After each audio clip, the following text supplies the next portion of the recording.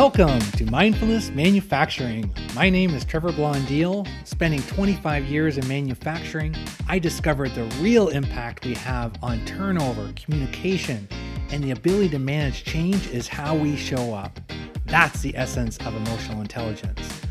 In each episode, we bring a guest or message to expand your skills, engage your people, and grow your organization. So let's jump in.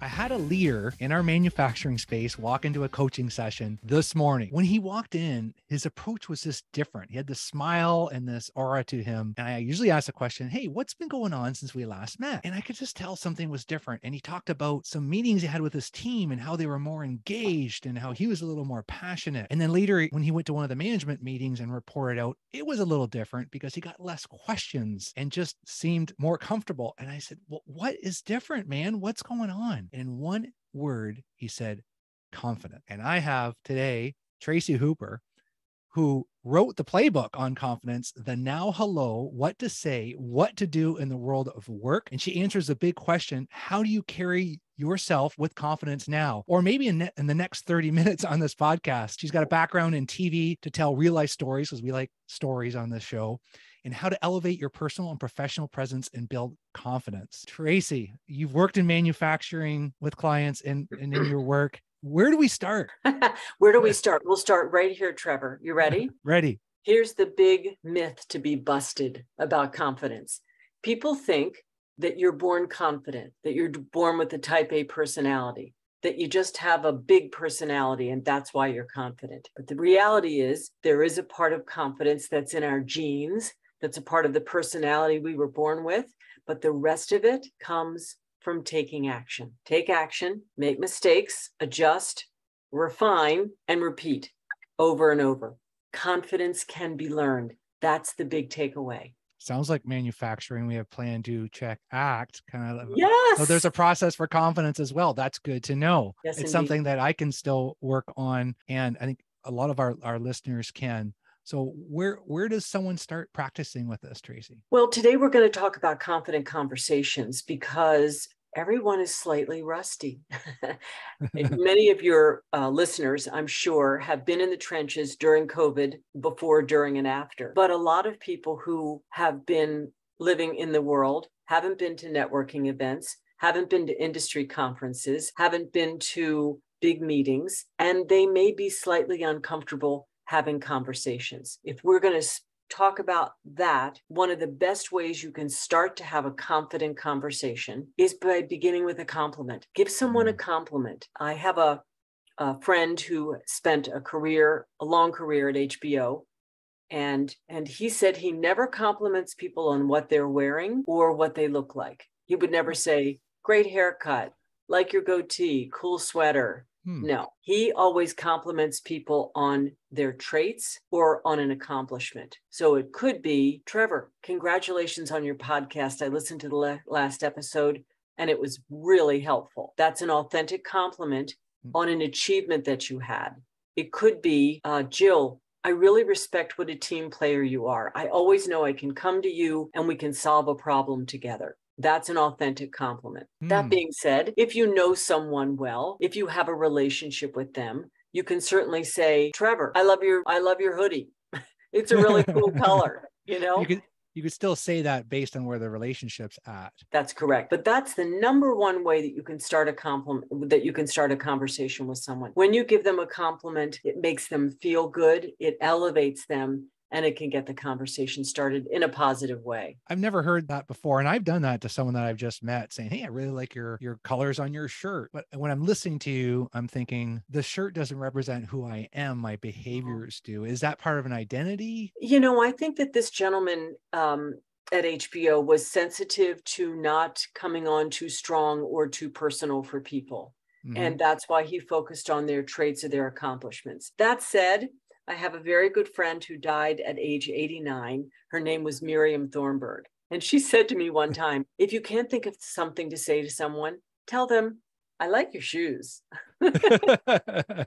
And I do a lot of work with Nike is one of my clients, and I'm very happy to say someone if I see them on campus, I like your shoes. It depends on the relationship. I think you need to make that decision when you're in the moment. That's one of the ways to start a conversation. Another way to keep it going is to use what I call the magic words. Magic words. Yep, the magic words that can lead to kickstarter questions. A magic word is what? What's the most important part of your job? What do you find you're most challenged by? What's the biggest change with supply chain issues? How is another word. How did you get to learn your skill? How do you recommend I go forward with this project? How did you come to that decision? And then tell me more. When you say tell me more, it opens up the world for people. It's not a yes or no answer that you'll get, but it opens up for them to expand on it. And if someone says, tell me more, it means they're really listening to you. And that makes a big difference in a confident conversation. That's a secret one, because you can even not even totally understand exactly where the person's coming from. And you just say, tell me more. And it kind of it goes a little bit deeper, so you can respond confidently. Tell me more. So you don't you don't start your sentences with the word why. No, because that can make people feel defensive. Why haven't you done that in your division? Why is this a problem in your department? No, tell me more. Tell me about this concern you're having in your department. Tell me what is the holdup in this part of the manufacturing plant. Much more, it's open-ended. It makes people feel good that they have a chance to expand and explain themselves. Manufacturing, it may not be because we were more remote. I believe that we just get into old habits and we get lazy with our words, as our friend Patricia Fripp talked about on a previous episode. And just that energy of that, how, tell me more, that can separate you as a leader. Absolutely. Most people, Trevor, want to be heard, even if they know you're going to disagree. If you're going to say something that they know they don't believe in, or they don't trust, or they don't want to try, if they feel heard, it makes them want to have the conversation. Then you can find out, where you share interests or beliefs or techniques, and then take it from there. Which brings me to the next way to help people to connect and have a confident conversation is to practice the art of listening. Larry King, the talk show host for 50 years, who conducted something like 50,000 interviews in his career, said this about listening: I never learned anything while I was talking. How true. Yet we like to hear the sound of our own voice. We like to hear the sound of our own voice. We like to feel like people care about what we're talking about. And Barbara Walters said one time, another icon in the interviewing industry, in the media industry, said, it's not the first question that you ask that matters, it's the second. Because the second question shows that you're really listening to the person. If you ask that second question, it's playing off of the answer to the first one. I love that. Do you think, Tracy, that sometimes we want to say more and ask less questions because we believe that's going to show more confidence? That's a great question. I believe we talk more when we're nervous. We talk more when we're trying to preen and act like we know it all. We talk more when we're not confident because we feel like if we say more, maybe something I'll say will land, will stick. And in reality, I tell people when you're having a conversation to practice what I call 3 sentences and a period. Okay. Say 3 sentences and then stop talking and say to the other person, what do you think? What's your perspective? What's your take? I'd appreciate your opinion. And that way you have that mutual conversation. It's not a monologue, but it's a conversation, one person to another. 3 sentences in a period. I can use that one. I was just telling a story to a colleague, and she obviously cares about me because after I was telling the story, and she said, if you would have stopped the story here, you had me. And then you kept on talking and then you lost me. And I'm like, oh my goodness. I thought like I was, doing a better job because I gave maybe 6 or 8 sentences, but like how how do we know when we're losing someone, or just that, is it the 3-sentence rule? Yeah, well, that's not hard and fast. Of course, if you're having a conversation, you might say more, you might say less, and same for the other person. I think the important thing is to look at body language. Is the person starting to fidget? Are they looking away? Are they yawning? Are they folding their arms in front of them? These are all those nonverbal cues that let people know that we're not making an impact, or it's time to stop talking. I think for people who may talk too much and they've gotten some feedback that they have, the 3 sentences in a period is a good starting point. And then as you begin to get more comfortable with how you present yourself, then you can expand it if the conversation leads that way. And a lot of us want to know, like, how do I increase my confidence now and have that greater impact? So where are the improvements that you're seeing? Like, if someone is in that state of, I think I'm confident, but people just aren't seeing it in me, and you say, man, this area, when people start doing this, I see a big impact. What would be one of your areas that you see that? I'll give you a great story about that. One of my clients called me one time and he said, Tracy, I have good news and bad news.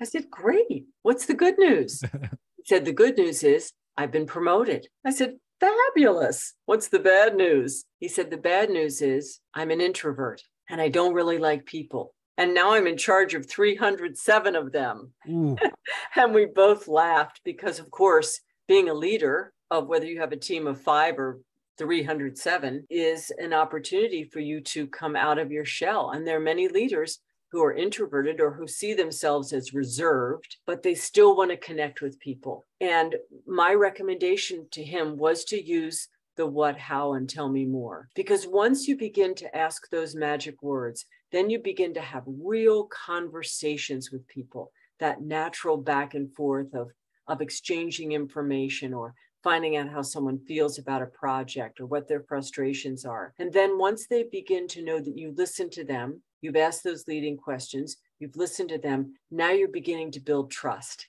And when you begin to build trust, then people will call on you more. They'll ask for your support. They'll want to interview you. They may want to hire you. They may want to promote you. They may want to recommend you.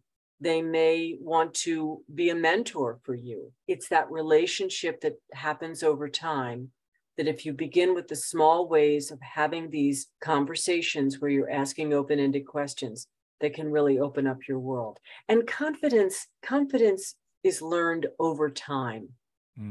I ended up working with that client for off and on for 4 years. And he would come to me with an issue. We would have a lot of role play around it, even though we met virtually. And that gave him the confidence to have those difficult conversations or to have a challenging conversation with someone else. It takes practice. It takes practice and that vulnerability of saying, hey, I could get better at this, and just being able to say that I'm not feeling that confidence.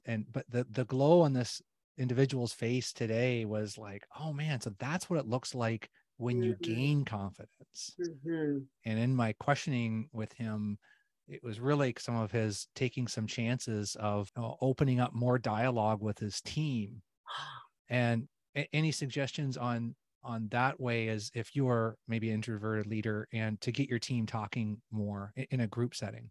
Well, I would start one-on-one. I bet you that leader you talked to started having one-on-one conversations with his team. Then you can have 2-on-1 conversations. Then you can build it from there. The other way is to make people feel included. So if you're in a meeting and you're leading the meeting, you could say, Joanne, you started talking about this idea. Keep going with that. Let me hear more about that. You don't really have to say that much to get people to talk. If you bring them in that way, or Leo, I remember that good idea you brought to me last week. Tell the group about that. You hear that? Tell the group, tell me more. Tell us all about that. And that way people have a chance to shine. Then they feel good. Then they want to be a part of the team. And then the team becomes more. It's such a secret in the fact of, to speak confidently, you actually need to have the confidence to let others speak. Great point. Excellent.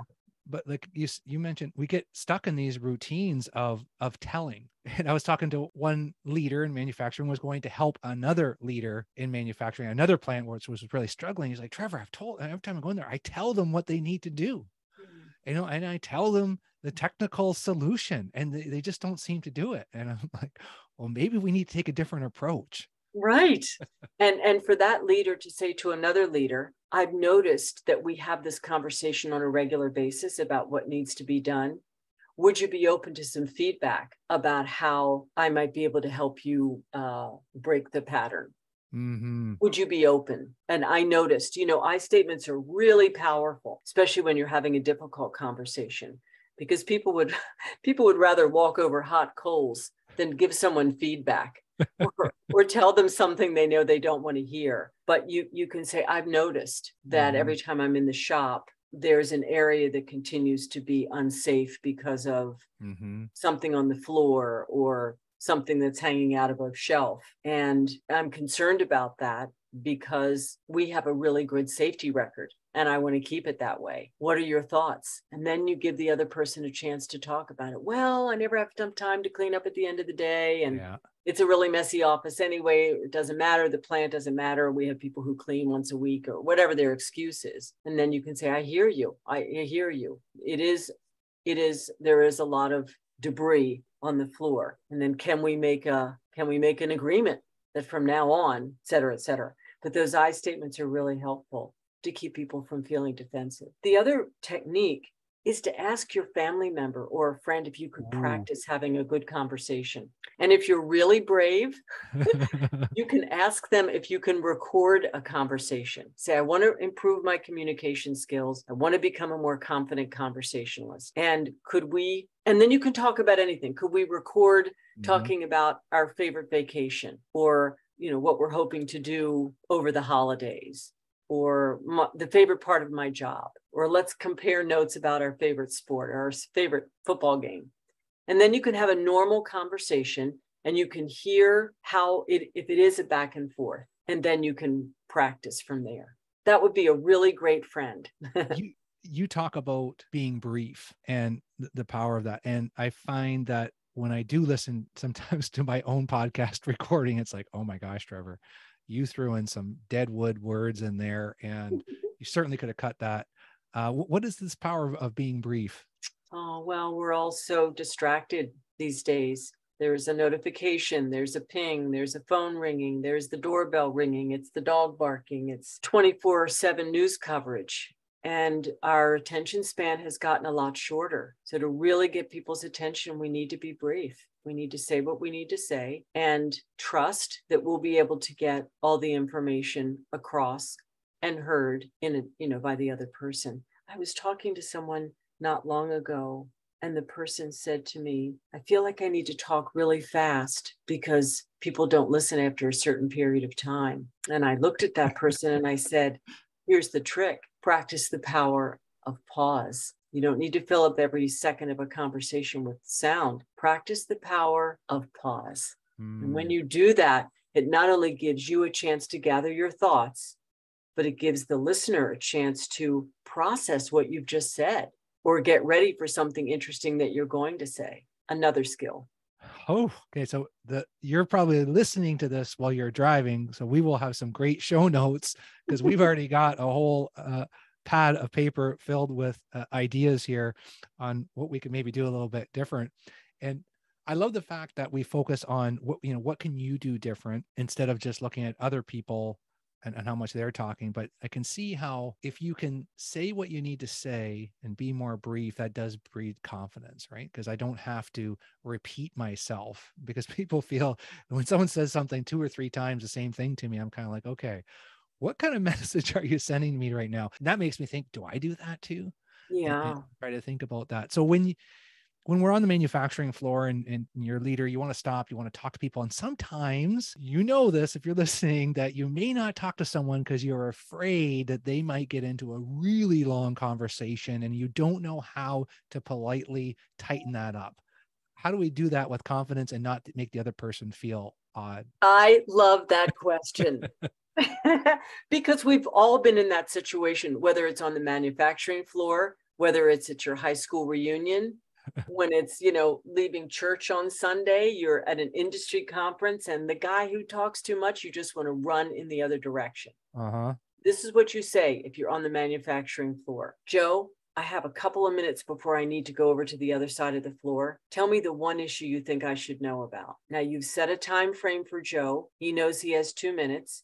And if he keeps going, you can say, Joe, I'd love to hear more, but I need to get to that other meeting. Can you tell me in a couple of words what you need from me? Well, what I really need for you to do is, et cetera, et cetera. And it's setting a boundary. It's letting people know ahead of time so that you're not cutting them off. And it makes them feel good. You're taking the time to talk to them, because trust me, if you're avoiding Joe, so other people are too. Everybody knows he's an overtalker. And Poor that's Joe. poor Joe.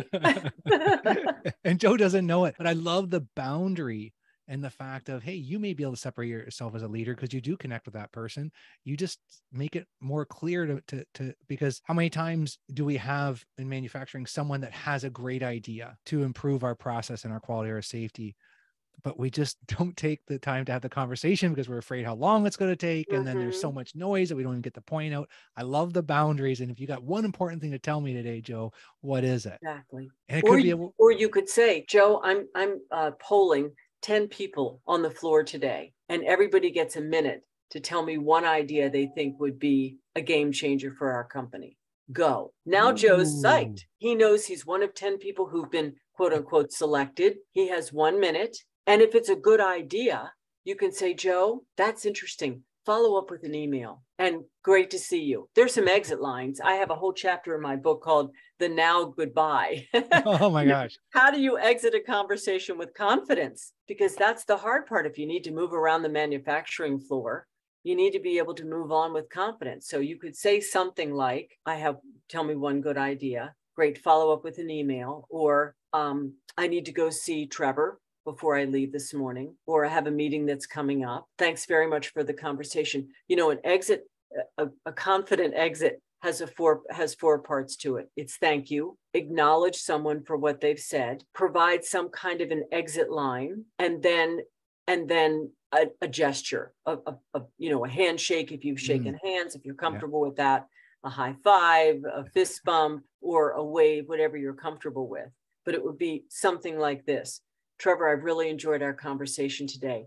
Thank you very much for noticing how important it is to set boundaries. I appreciate you bringing that up. You know, I need to go because we had set aside 30 minutes for this call. So I'm going to be mindful of our time, but it was great to see you. Take care. And then you leave. You see the 4 parts, the thank you for the conversation, the acknowledging, because when you acknowledge what someone says, it makes them feel like they were heard. Thank you for talking about setting boundaries. And then your farewell line, their farewell phrase. I have a meeting I need to get to. We promised 30 minutes. We're almost up at the hour. And then the gesture could be a handshake. Great to see you again.